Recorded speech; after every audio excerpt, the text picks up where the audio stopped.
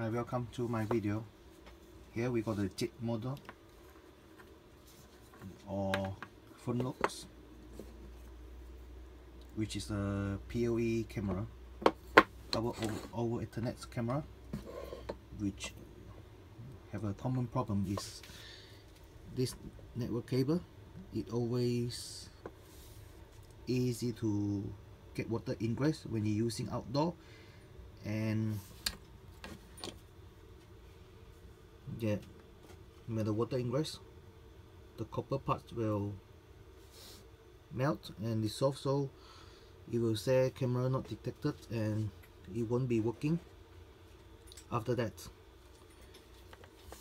Based on their website, if you are under warranty, you can send this back for warranty replacement, and if you are out of warranty, you need to redo the camera cable like this. So the first two cable is green, brown, and the third one is blue. On the sixth is white. We're gonna fix one here. So you'll need this network cable crimping tool, and you cut this off.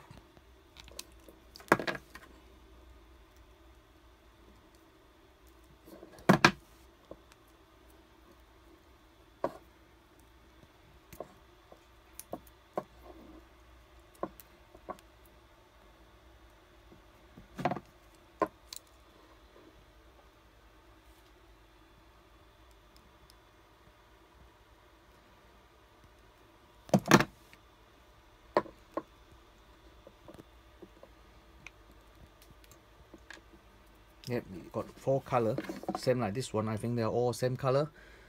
So the first one, green, brown, blue. Yep, and the sixth cable is the white one. You need to, the copper bit face up, and you put this cable in.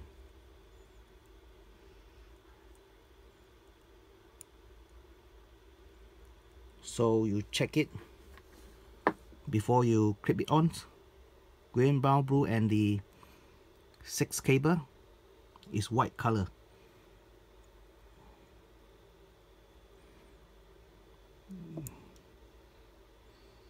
So you double check on the back.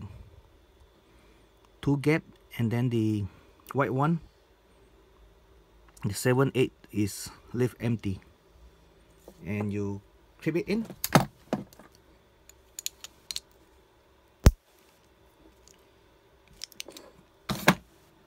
On this one, if you want to use it, you need to buy this coupler. Basically, you just clip on here, and then the network cable from the DVR device, you just clip them on, and it will work.